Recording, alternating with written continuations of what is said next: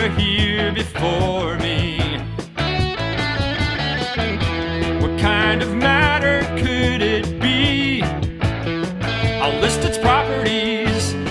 It's hard, it has its own shape, and it's visible, so what kind of matter could it be?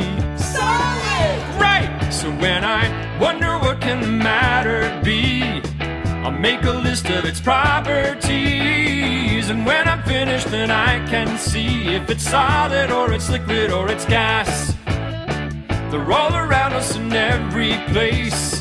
They all have mass and they take up space, but everyone is a special case. It's a solid or a liquid or a gas.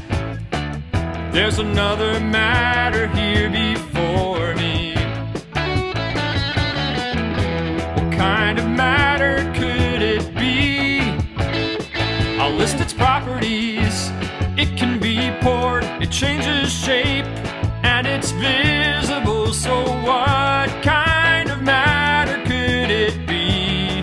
Liquid! Right! So when I wonder what can the matter be, I'll make a list of its properties, and when I'm finished then I can see if it's solid or it's liquid or it's gas. They're all around us in every place. They all have mass and they take up space, but everyone is a special case. It's a solid or a liquid or a gas. There's one more matter here before me. What kind of matter could it be? I'll list its properties.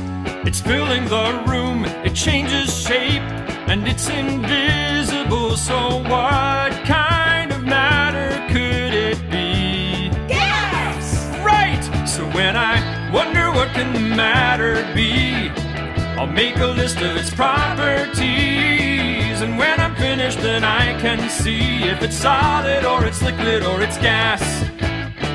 They're all around us in every place. They all have mass and they take up space, but everyone is a special case. It's a solid or a liquid or a gas. It's a solid or a liquid or a gas. It's a solid or a liquid or a gas.